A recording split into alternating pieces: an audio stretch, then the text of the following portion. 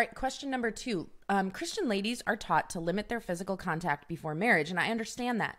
But they may enter into marriage, and it's hard for them to give themselves completely and unreservedly to their husbands. How can they feel comfortable with giving their husbands exactly what they need after marriage? This is such a good question, and this absolutely comes up in young married couples and maybe couples who have been married a long time. So I understand the context of the question here, but I just want to, this jumped out to me as you were reading the question. I just want to make sure our listeners understand this. Because in some circles, it's basically taught that men are the only ones who desire sex, or the men are the only ones who need sex, and wives, it's your duty to just power through whatever and make sure it happens. Which is an untrue philosophy that's being taught. Absolutely. Probably by men who aren't good at sex or are very selfish when it comes to sex, and so their wives don't enjoy it, and they do just power through it. So, spoiler alert for some of you, women want sex. Yes. They like sex. They think about it. So, I know that's not what the question was about, but that kind of jumped out at me and made me just think of that because of our background. Right. Yeah. And maybe those of you who have a different background than what we do, and that it appears the person in this question had, in a lot of churches, sex is only talked about as a negative thing, and it's wrong and it's sinful, and stay away, keep yourself pure.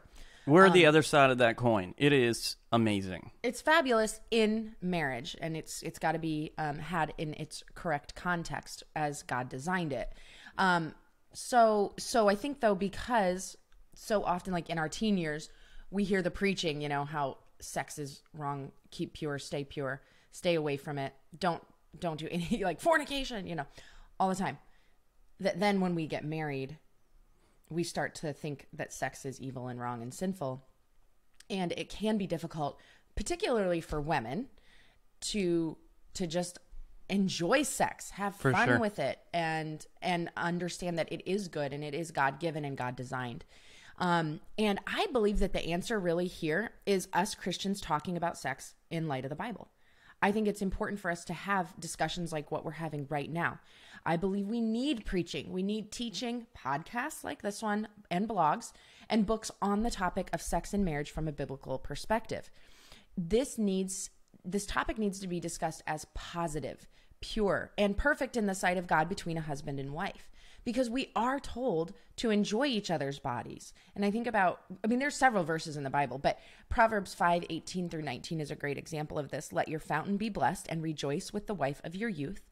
A lovely deer, a graceful doe, let her breast fill you at all times with delight. I mean, obviously, here in this verse. It's my life verse. Your life verse, great. So this is, we are supposed to have sex with our spouse. We are supposed to enjoy it. It's not just about procreation. Like, this is for fulfillment, for enjoyment and delight. It is, and it's a wonderful thing. And I think it is important not just to have the conversation about sex, but really to have a conversation about healthy physical signs of love.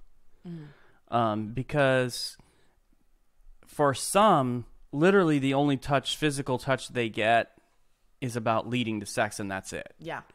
So having an understanding, and I didn't see who put this question in, so I have no idea who you are. But making sure you have that healthy conversation about physical love. And this is a conversation we've had with one of our daughters who's dating. And she has a boyfriend. Shout out to Corey. Oh my God. But she's got a boyfriend, and we've had this conversation about healthy signs of physical touch that is safe and good. So for us, where we were, it was don't touch each other at all. Stay away.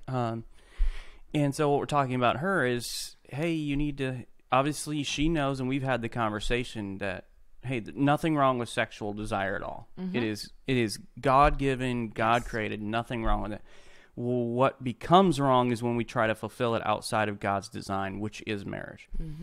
So having that conversation with her and helping to understand that, and then saying, okay, what we want to do is we want to set up some boundaries and some safeguards to help with that. We want to keep that that desire in check, but there's nothing wrong with holding hands. There's nothing wrong with hugging hello and goodbye and whatever else. Now, the more intimate stuff, like you shouldn't be probably sitting on laps and those sorts of things, or cuddling and having extended kisses and all that kind of stuff. So having that understanding about there's physical contact that is just, it's fine. It's just that it's good. Yeah. And I think that in some circles, in some scenarios, because of the way that we have been taught, we associate any physical touch with being wrong. Yeah.